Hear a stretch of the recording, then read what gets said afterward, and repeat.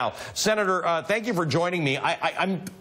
It's really important to me that people understand that it doesn't really matter what happened in the Senate last week, that Obamacare didn't get repealed. This is a way to kill the individual markets without any legislative action.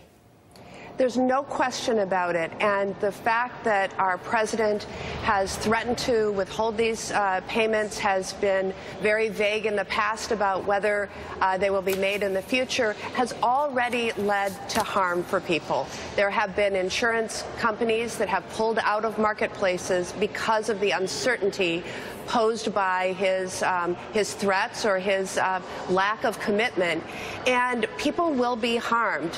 And I have heard, especially since our consequential vote last week, colleagues on both sides of the aisle call on this president to make good on these payments, because otherwise he will be destroying and sabotaging the marketplace, adding additional instability that does not have to be there, and especially harming people who have trouble with their deductibles and out-of-pocket costs. We have to bring costs down, and I just want to underscore this, Senator, because not partisan. This is, in fact, it's bipartisan. There are a lot of your Republican colleagues who agree that this is just damaging for the president to make these suggestions that these payments won't be made. And the fact that he's making them every month is actually not useful because the companies think they might not get them. And if this keeps on going, there are companies who have asked for increases in premiums of 30% for the 2018 year. So there are regular people who are going to renew their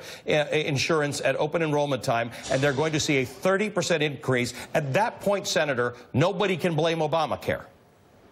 It's absolutely correct, because the president's uncertainty is playing games, frankly, with the insurance marketplace. It results not only in the potential for much higher premiums in the open enrollment period if he doesn't make these payments, but it also leads to insurers leaving the marketplaces.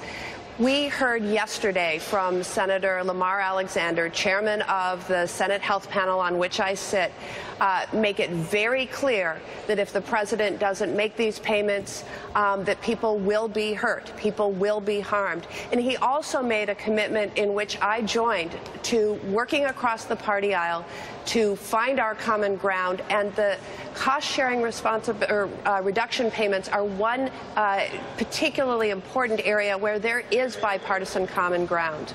The other place there's common ground is on the Fair Drug Pricing Act. The idea that if you study health care well, you understand there are a lot of problem areas. One of them is the remarkable price that Americans pay for drugs, much higher than any comparable country. Of all the rich countries in the world, of all the countries that even employ universal health care, American drug prices are higher than everybody's. You're working with Senator McCain and others on a method to try and contain pharmaceutical costs.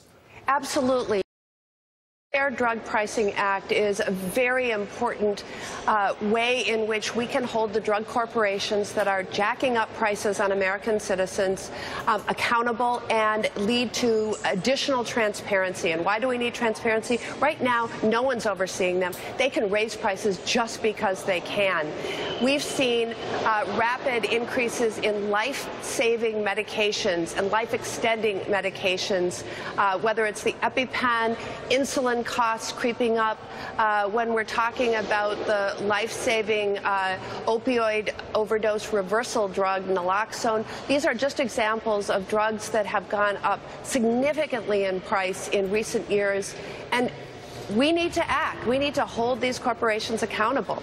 Real quick, I'm almost out of time at the end of the show.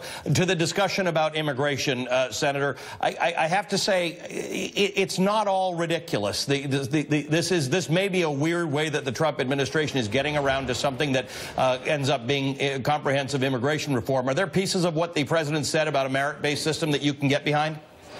Well, I did not get a chance to hear the press briefing that I understand just happened and talk about this policy. I did catch the tail end of your interview right before mine and want to underscore my agreement with the last point made, which is it is high time to create some certainty around the Dreamers.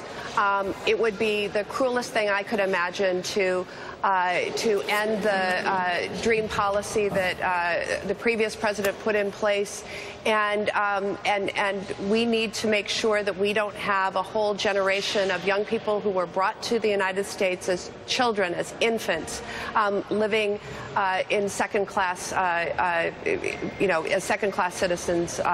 We need to pass the Dream Act, and we need to work together across party aisle to do that. Senator, good to talk to you. Sorry we had to get our time cut short a little bit, but we'll continue this discussion on health care. You know, it's one of my favorite topics. Senator Tammy Baldwin of Wisconsin.